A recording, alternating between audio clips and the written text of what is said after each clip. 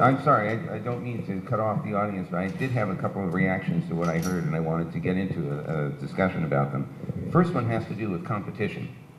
I've been a proponent of competition for a long, long time, but then it occurred to me that there are some situations where there isn't enough market to sustain multiple competitors.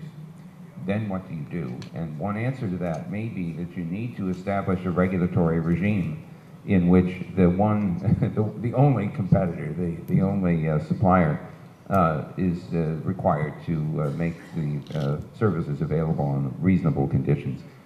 This gets to a layering, I think, of where the competition lies. It might be that you can only afford to have one supplier of basic communications capability, but then you want to have multiple suppliers of internet access, allowing people to compete with each other for the higher level applications. But the reason I bring this up is that there are some parts of the world where there is a strong regulatory regime, and it has led to very high-speed services being available. In Japan, for example, NTT was required by the regulator to offer very broadband services on an open wholesale basis. So you can get gigabit per second service there for about 8,700 yen a month. I was impressed by that, since I can't get that in the United States, not anywhere close.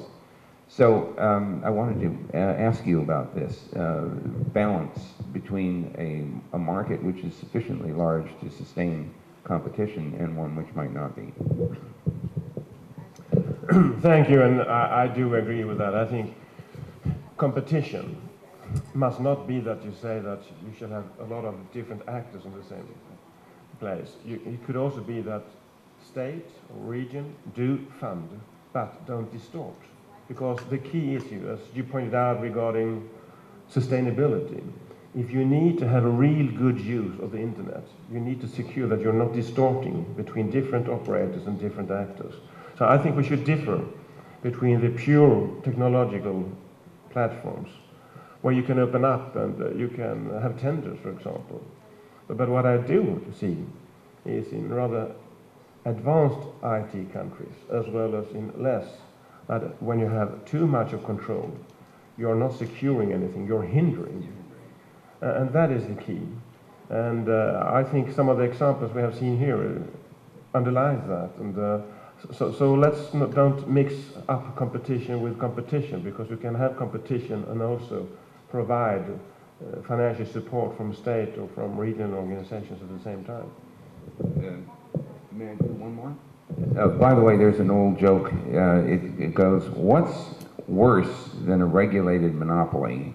And the answer is an unregulated monopoly. And we have some problems in the United States along those lines, where there, in some cases, is insufficient regulatory attention paid to openness. I wanted to bring up one other technological observation. We're getting to the point now where it's technically feasible to provide a substantial array of services in the network. From Google's point of view, putting my Google hat on, computing in the cloud is turning out to be one possible avenue for providing services to people. It means that they don't necessarily have to have a significant quantity of computing capability or storage locally, if you can supply that on the network. And the reason I bring this up is not because I'm trying to sell Google here at all. I'm trying to ask whether you can help small businesses and the like to get access to the internet and use its services without necessarily having to have a large staff maintaining local equipment. If you have simple devices at the edges of the net and computing capability and storage and applications, you may be able to spread access to the network more effectively that way. So perhaps some of the panelists would have a reaction to that. Maybe not. There's some over here, so Raj, I'll leave it to you. Thank you. There are an additional problem to give internet access to people in remote areas. Most part of the 800 million illiterates are in the remote areas. I would like to stress that we must emphasize to UNESCO that recommend to the literate, national literate programs to qualify the teachers, to qualify the illiterates. That you can't read is not very helpful. But it occurred to me that there is another avenue here, which is on the edge of feasibility, and that's to have spoken interfaces rather than written ones. Yeah. And the possibility is that you can speak the language even if you can't read and write. And to be able to interact by voice would be a very interesting It alternative. would be very interesting. And the initial leap to illiterate people to get the lifelong education they deserve. I'm Arun Mehta from India. Software for the blind works very well for the illiterate as well. I mean, this is the category is called print disabled or text disabled. So if it works quite well if you just use that software. Yeah, in fact, there's another salient effect here, because if you do something for a very large population that needs for example, the speech interface because of the literacy question, you incidentally solve the problem for blind people, and it becomes a part of the normal infrastructure. An additional remark. There is a tremendous psychological barrier to illiterates to get knowledge. If they are in a literacy course, this barrier was removed. So the cost to get access to these people is lower if they are in a literacy course. Okay? The most important cost of a literacy program is to recruit, to mobilize illiterates. I'm Yaovi Atom from Benin. When we talk about access, I think it's very important that we should not consider access only for people living in the area. I worked for the Leland Initiative some years ago, and we try to help people to have the first gateway in some countries. So I think that today, all the countries, all the government, we need to think about internet access like water, because sometimes we are limited only to people living in the area. We are all living in the capitals, but we are from remote areas, and we need to go there during the weekends. So we need connection. So we are working on Saturday and Friday. We need we are in the village, but we need to work. So we need to consider access in this way. So in this way, sustainability is not necessarily sure, but we need to do it. So government, local people, we need to bring access to all the areas. Even if it is one access point, it is very important. I have a question for the project in Brazil about the cost, because we are getting access, but also cost is very important. And we don't need to think most of the time about a broadband internet, because with 33K, I can have email, I can browse.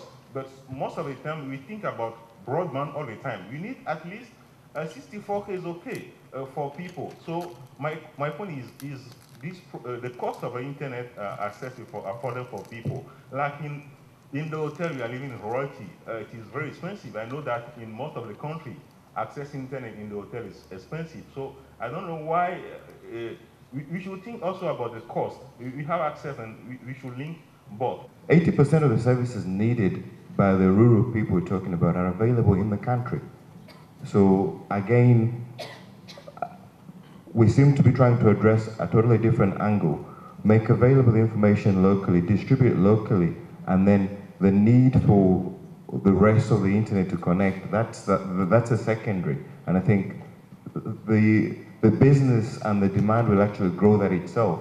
The focus should be actually to make local content available to the rural areas, and then the rest will come in. I mean, the commercial areas already have access to the rest of the internet, and naturally that will expand when we actually grow the local area.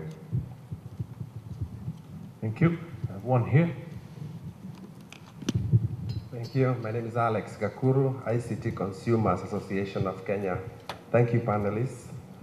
I have a few comments that I believe could help far-flung consumers who are not connected in remote areas to have connectivity.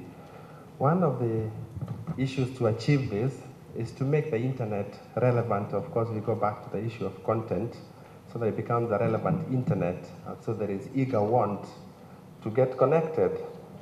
Along this is tied the issue of access to knowledge, where open source and of course open access to information like medicine, which is of course important in developing countries, makes the internet even more relevant.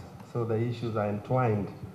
There is also the aspect of infrastructure, shared infrastructure, like countries have got power grids, so you can have overhead fiber in these countries, because wherever power is going, there's bound to be people. So that's a way of accelerating connectivity. The government should also, through the Universal Service Fund, support cooperative, community-based telcos. This assists in reducing the cost of connectivity, and cooperative movements are quite strong in developing countries. And again, it supports in the consumer protection, because when they own the companies, they charge their members the cheapest. Thank you very much.